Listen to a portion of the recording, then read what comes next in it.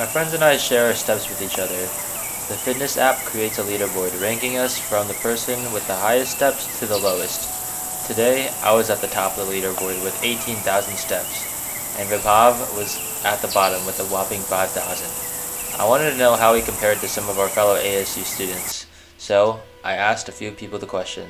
How many steps do you have? 4,924. About 5,300. So far I have 3,500 steps today. Well, I don't really know. I'm gonna guess around 10,000 sort of. My steps were 14,729. About 6,000. I have 8,532. I have 8,259 steps. Alright, thank you very much. No problem, man. Have a good one. You too.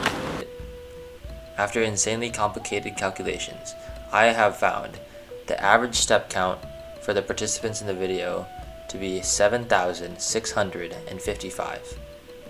And our average step count for the day was 11,566. So what do these numbers mean exactly? Less than 5,000 steps per day means you're inactive. Somewhat active average zone ranges from 7,500 to 10,000 steps per day. And anything over 12,500 steps per day is very active. So this means my friends and I are above average for our demographic.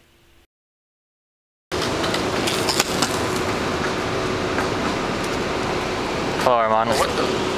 Can I ask you a few questions? No. You recording? Yeah. I checked this out. Okay. I got tea, right? Yeah. Okay, so she set up a payment for one tea. Guess what? What? I got 2 tea bags. Riskiest thing I've ever done in my life.